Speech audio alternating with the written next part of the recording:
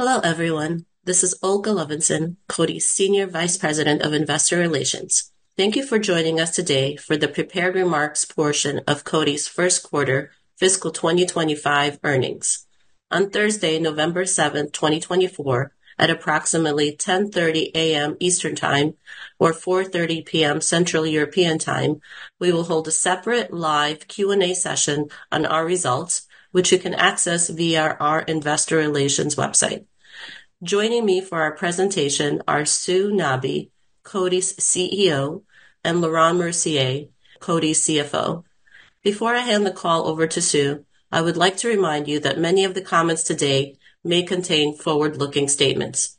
Please refer to Coty's earnings release and the reports filed with the SEC, where the company lists factors that could cause actual results to differ materially from these forward-looking statements.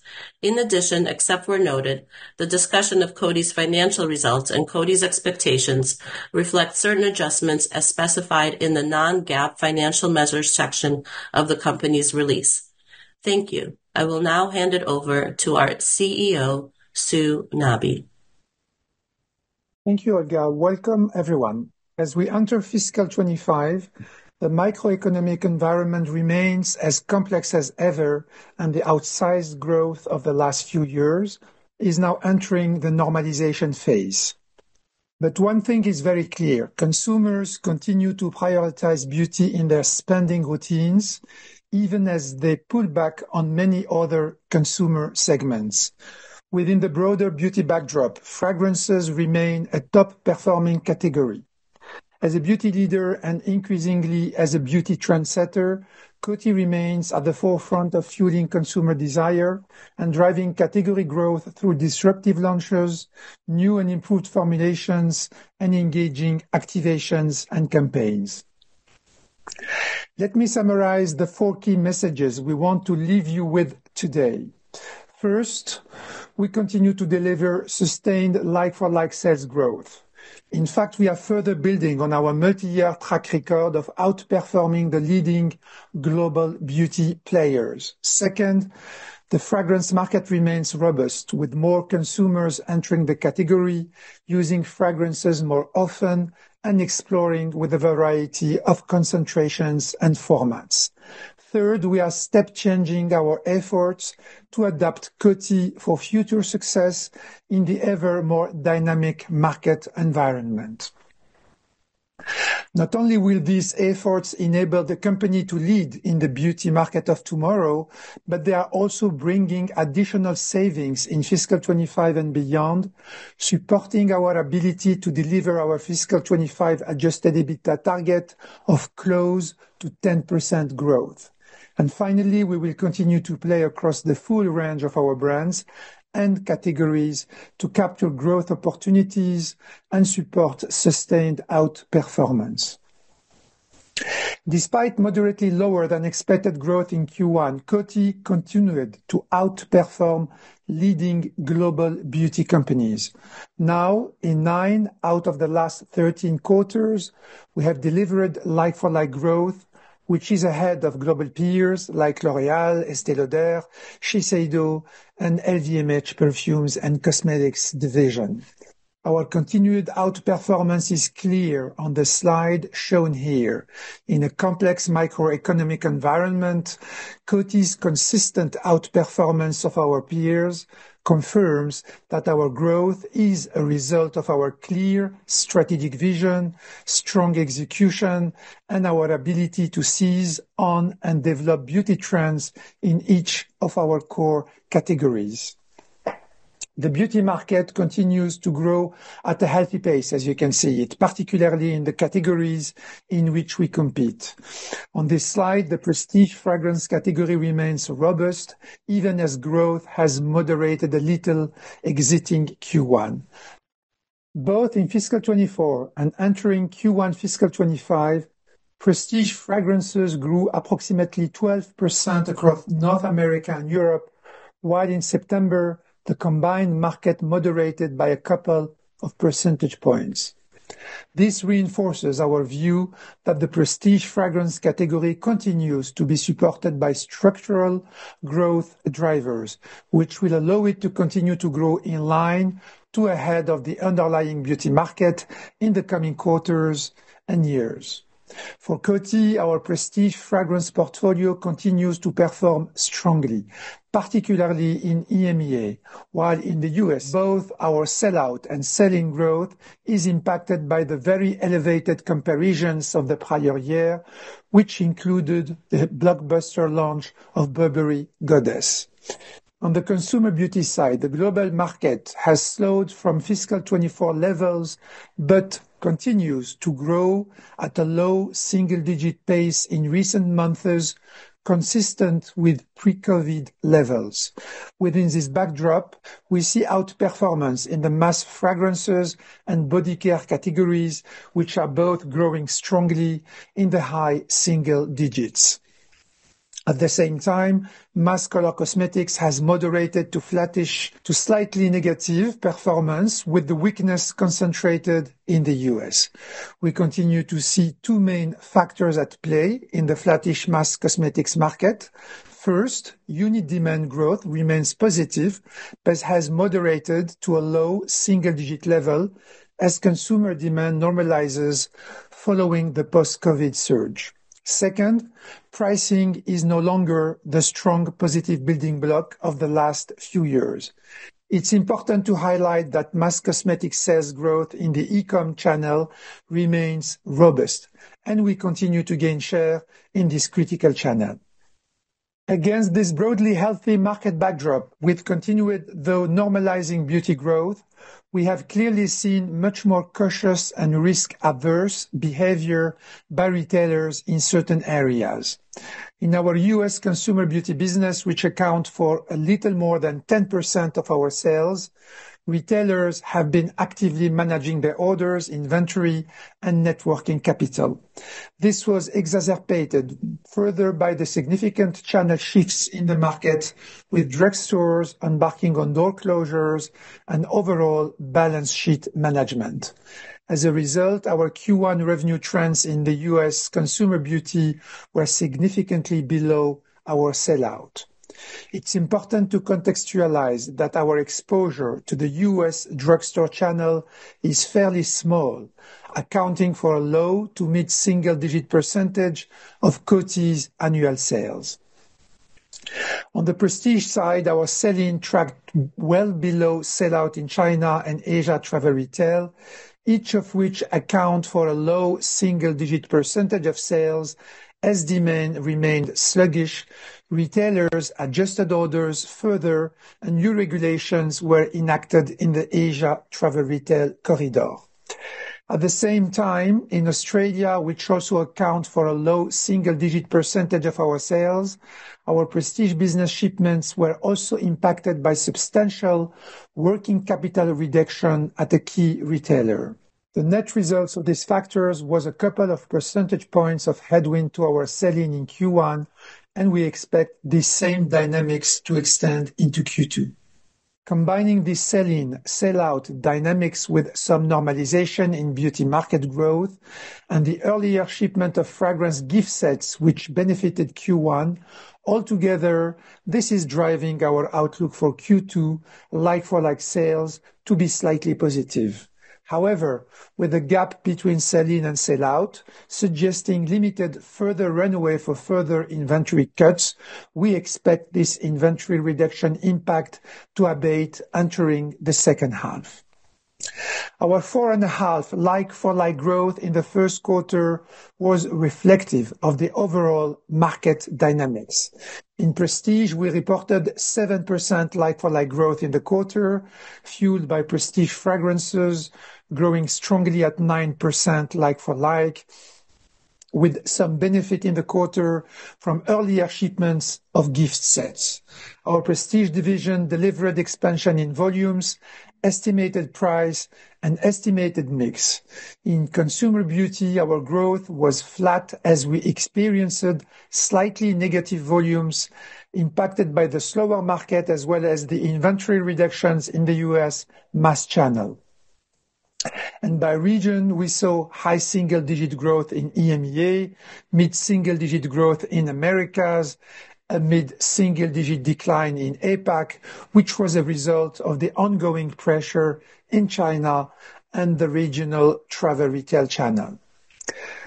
Our growth engine markets, including Brazil, Mexico, the rest of LATAM, India, China, Southeast Asia, Africa, and Middle East.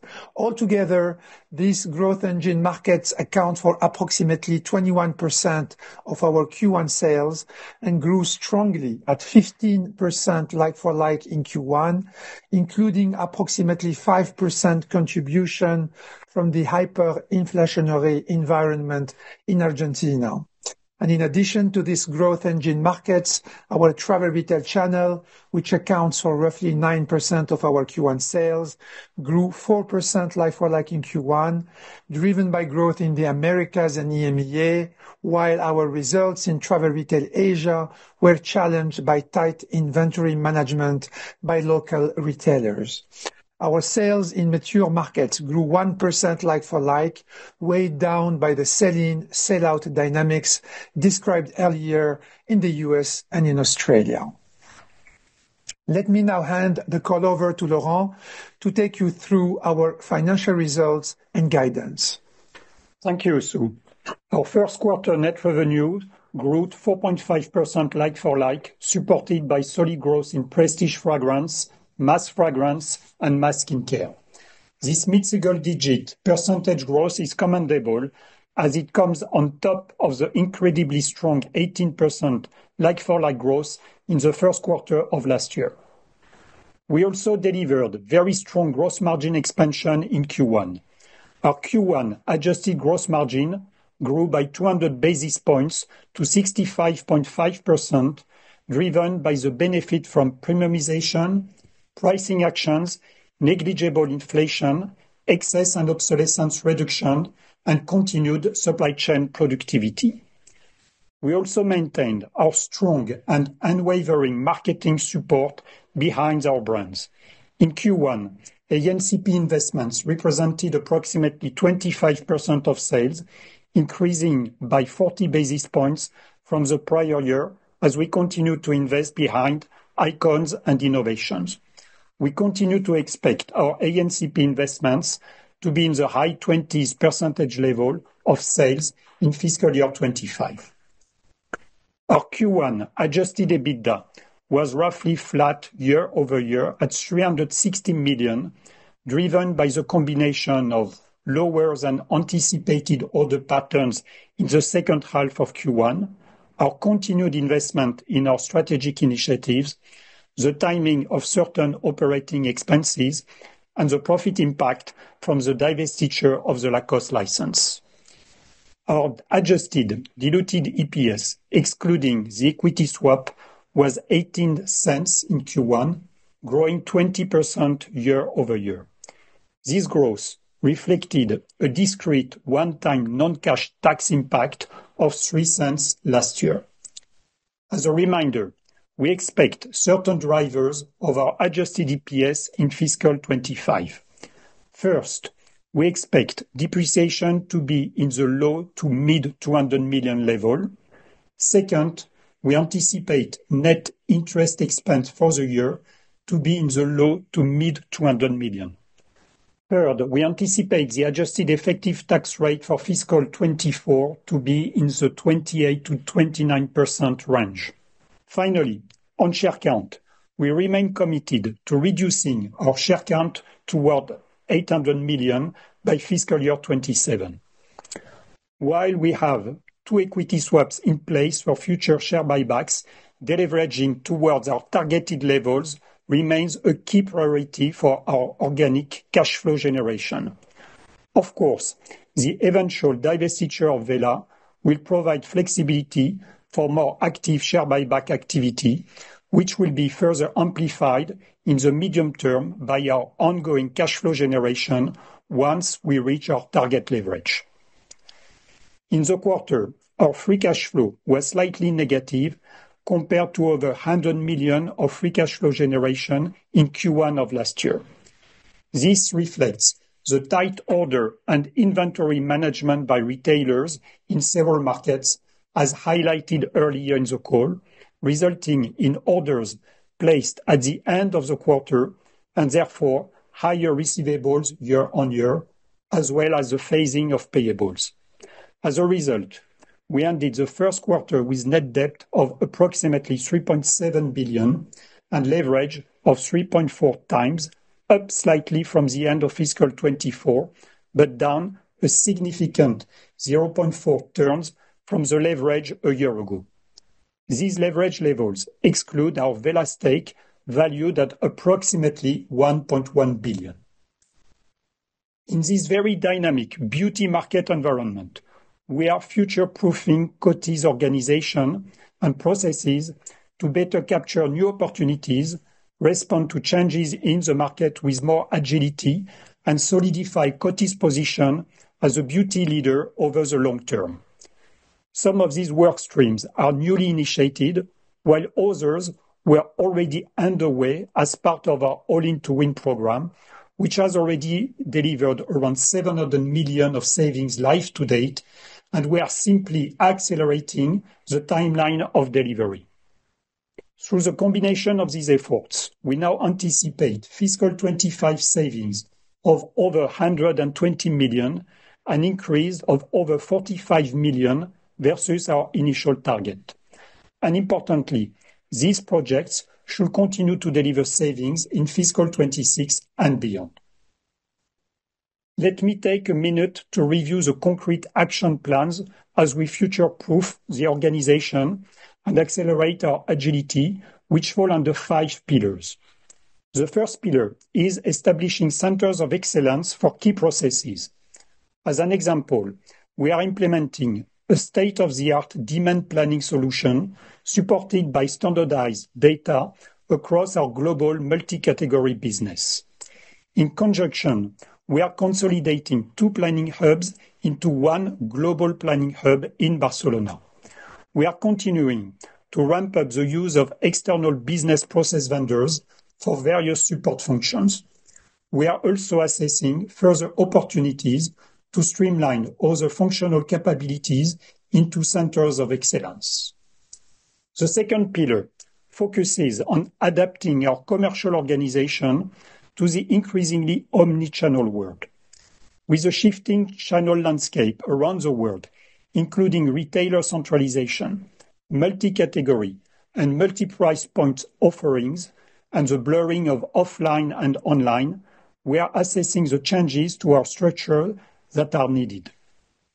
The third pillar is centered on speed to market.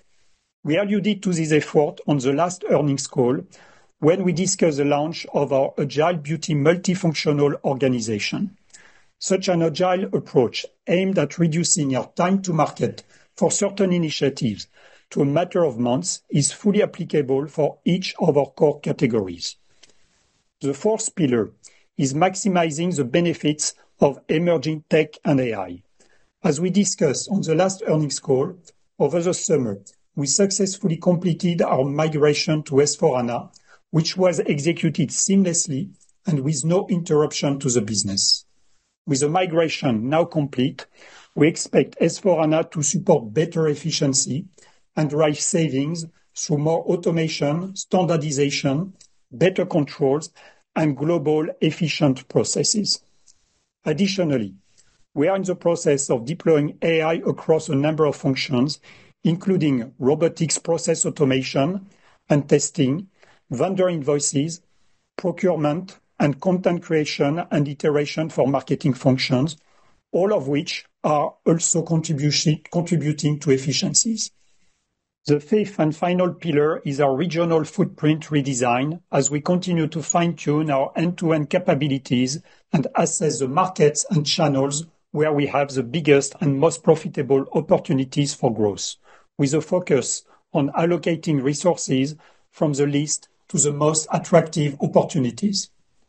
All of these action plans are already underway, with approximately 20 million of savings delivered in Q1 and further step-up expected in Q2 and second half of the year and beyond.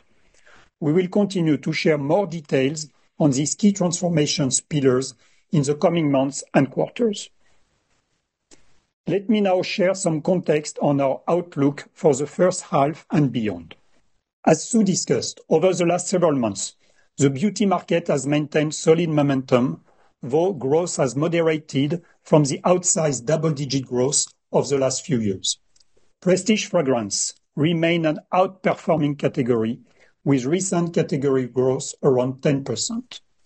Mass beauty is now growing in the low single digits, with flattish performance in the mass cosmetics category.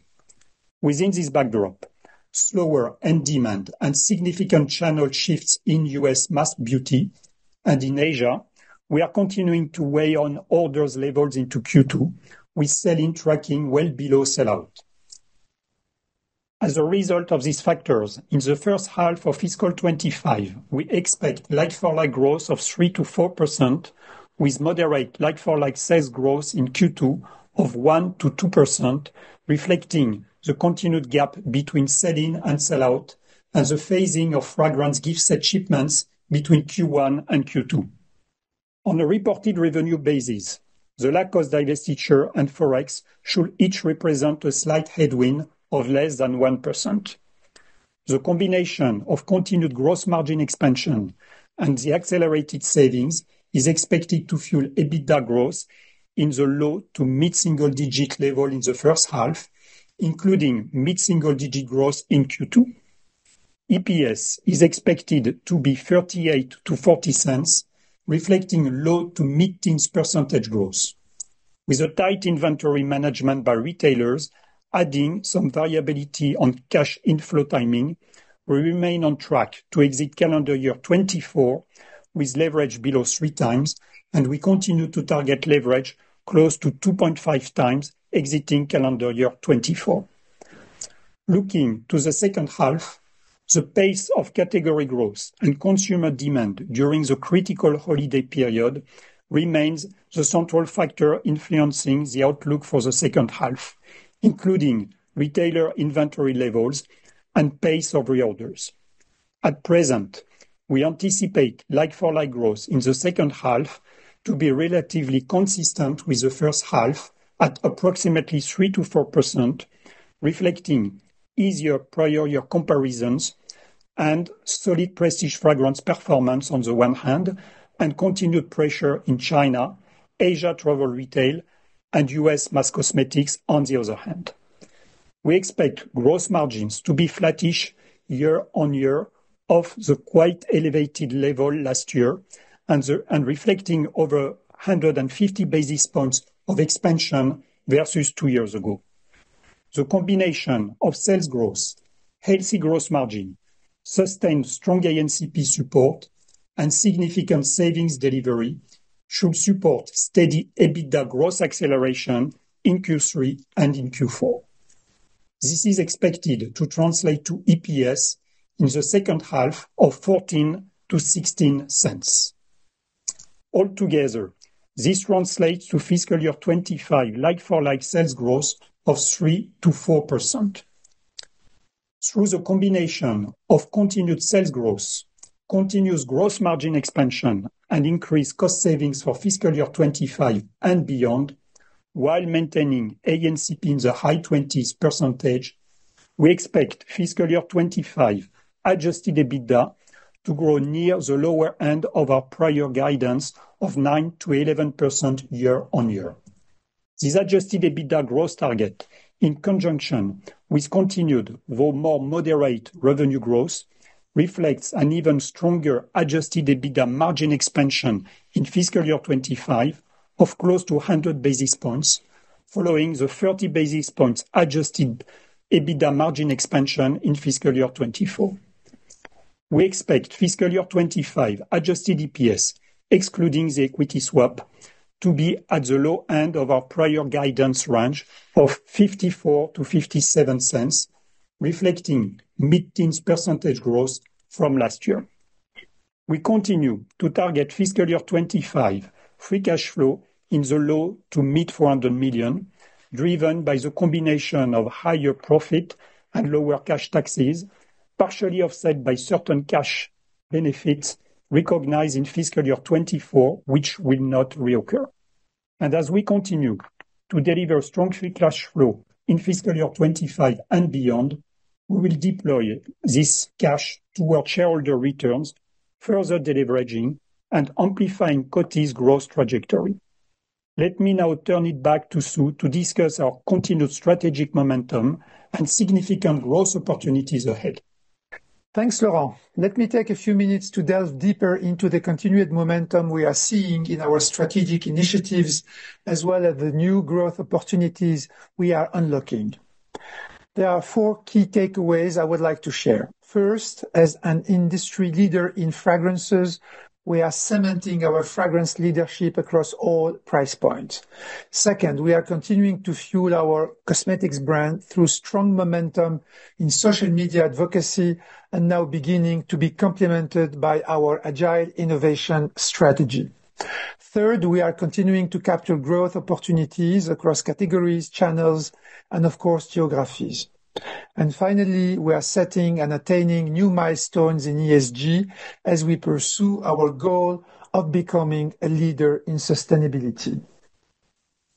Starting now with the first point, as Coty leverages its best-in-class end-to-end fragrance expertise and setting the trends in the industry, we continue to reinforce our leadership in prestige fragrances, while at the same time unlocking more opportunities across the full price spectrum, ranging from mass and masstige fragrances all the way up to ultra-premium and niche fragrances.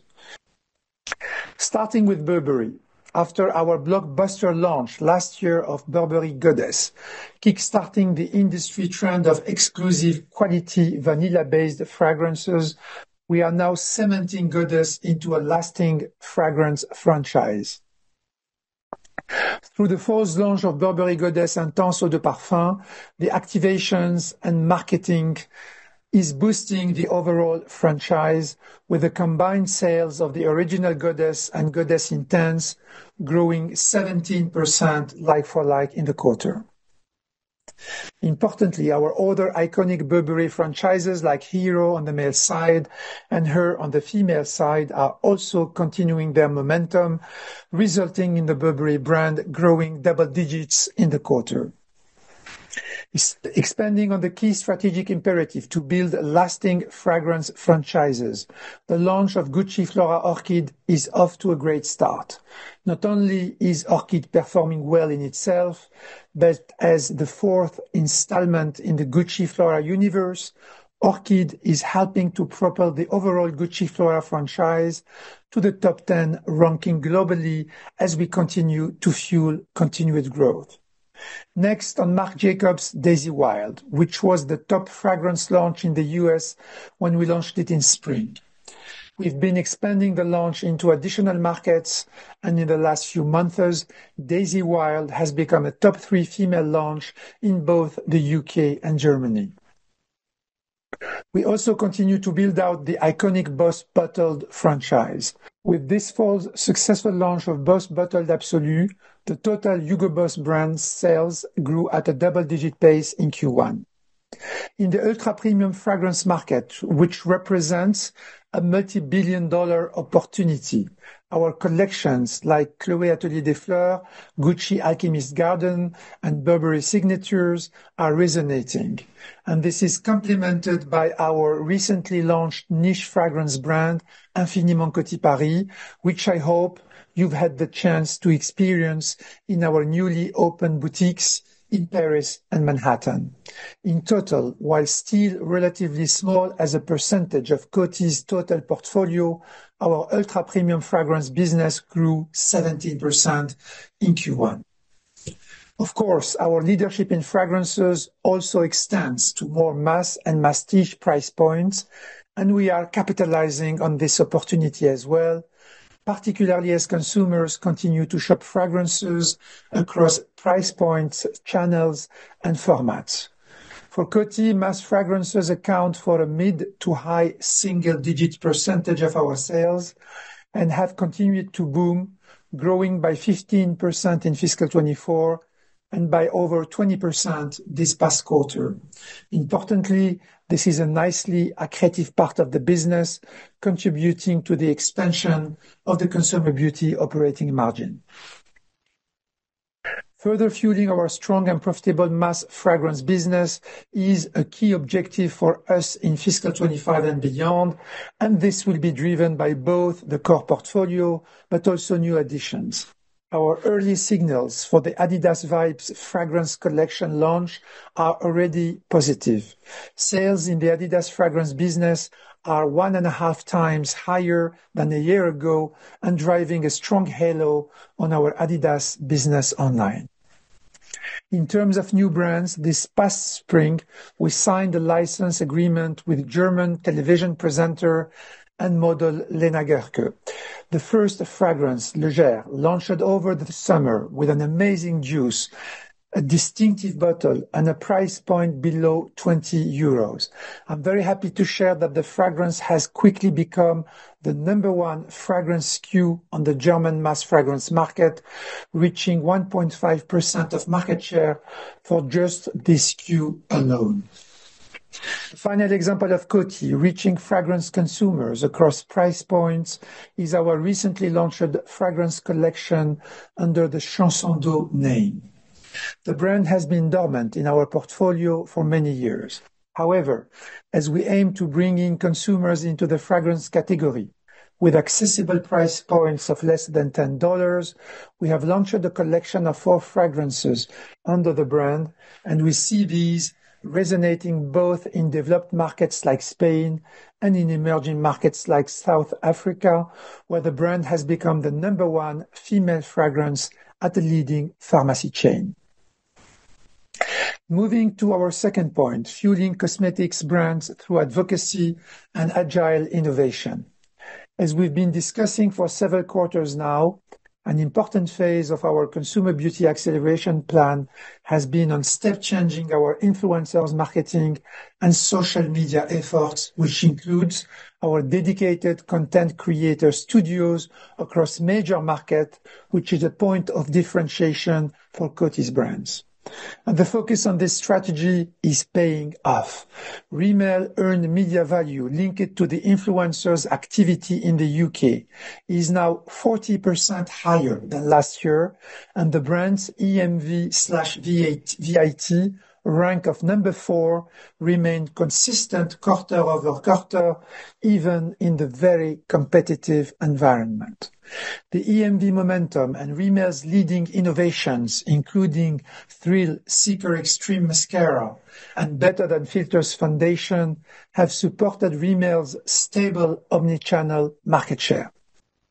Similarly, CoverGirl's earned media value linked to the influencers' activity in the US grew 80% year over year, and the brand maintained an EMV rank of #5 quarter over quarter. This continued strength in social media advocacy, coupled with our most on-trend innovations, including Eye Enhancer 3D Mascara and Yummy Gloss Plumper, resulted in CoverGirl's omnichannel market share remaining stable in the past quarter.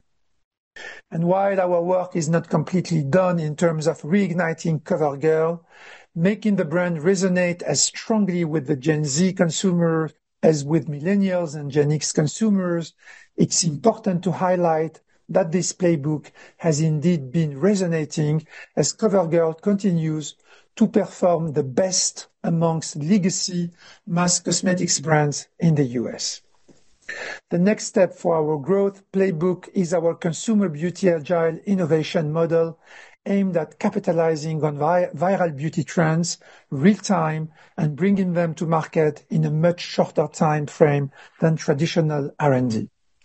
We've launched several innovations under this strategy across our categories, including Rimmel Thrill Seeker Mascara and Sally Hansen Nail Strips, and have several exciting launches slated for the second half of the year.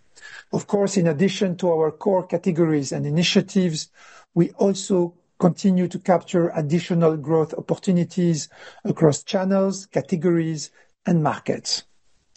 E-commerce now accounts for around 20% of our business, with mid-20s penetration in prestige and low double-digit percentage in consumer beauty. And importantly, we continue to gain market share in e-com across both divisions, with particular market share momentum in Burberry and Marc Jacobs on prestige, and CoverGirl, Rimmel, Sally Hansen, Nautica, and Adidas in consumer beauty. Shifting now to our skincare business. In September, we relaunched Lancaster across Europe, including the new Golden Lift skincare line, which reverses the 3 photo-aging signs: dark spots, wrinkles, and sagging. The early signs on the relaunch are strong, with Lancaster sales in Europe, which is the brand's core region, growing double digits in Q1, with particular strength in the core skincare range. And our social media activations behind the brand are also bearing fruit, as we've seen the brand's EMV growing by 5 times year on year and ranking at the number 7 spot amongst its competitive set, which is an increase of 4 ranks versus a year ago. Shifting to Orveda, we have continued to fuel brand awareness among high net worth individuals through a variety of activations. This has resulted in sales at existing doors growing close to 30% in Q1, confirming the brand is resonating with consumers. As a next step, in September, we opened our first Orveda Maison in Manhattan's Upper East Side district, which will allow us to further build awareness and elevate the brand equity through this distinct and luxurious spa environment. And we will be expanding Orveda's distribution in the US this year as we enter Nordstrom and Cosba to help expand the brand consumer reach with this target audience. Finally, from a regional standpoint, performance in our growth engine markets remains very strong, as you can see. These markets account for 21% of our sales and grew 15% in the quarter. We achieved this momentum despite the continued sluggishness in the China market, highlighting our balanced approach and regional diversification strategy. Finally, as part of our ambition to be a leader in sustainability, let me now highlight some of the key ESG milestones we have reached. As you may know, we issued our fiscal 24 sustainability report earlier this week, and I'm incredibly proud of the progress we made over the last year. While we reached several milestones this year, many of which you can see highlighted on this slide, I would like to highlight a few of them. Beginning with our planet pillar, we are ahead of plan on our 2030 Scope 1 and 2 emissions reduction targets, and also achieved a significant 65% reduction in Scope 3 air freight emissions compared to 2019. In addition, we established a new target to reduce water withdrawal by 25% by 2030. We also established ambitious new targets for sustainable packaging, while also rejoining the Ellen MacArthur Foundation as a network member. Within our people pillar, we achieved our gender balance in leadership target ahead of our 2025 commitment. 75% of our executive committee and half of our board of directors and wider leadership are women. Our last report contains these updates and more.